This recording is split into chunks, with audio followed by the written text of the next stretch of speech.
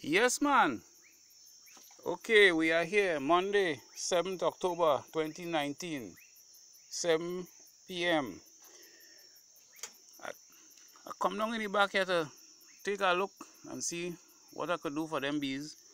So what I did was, to ensure that they don't get ants walking up the legs, I put some oil there until I could do something more permanent tomorrow.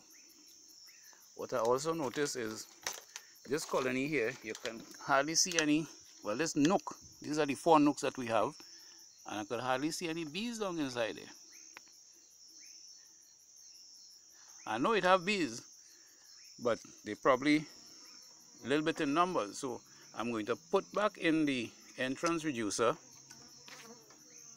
like that, so they'll only have a little entrance there to protect and guard until they get more stronger. Look at this one, how strong it is. That is what I want to see, like this one here. Out of the 4, you have 2 of them real nice. Look at this one. This is more or less what I want to see. A lot of bees guarding the entrance like that. That one across there, you see no bees at all. Anyhow, tomorrow we will better check them out and see what they're doing and what we can do to help them. Yes, man. So here's the thing. Give me that thumbs up, ring the bell icon, so that all the new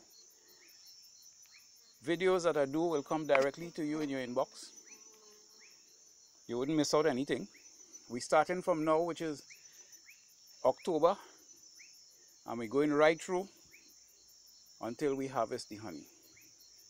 These nooks here is going to be used to put in some of those big colonies in the back there, which will have an old queen.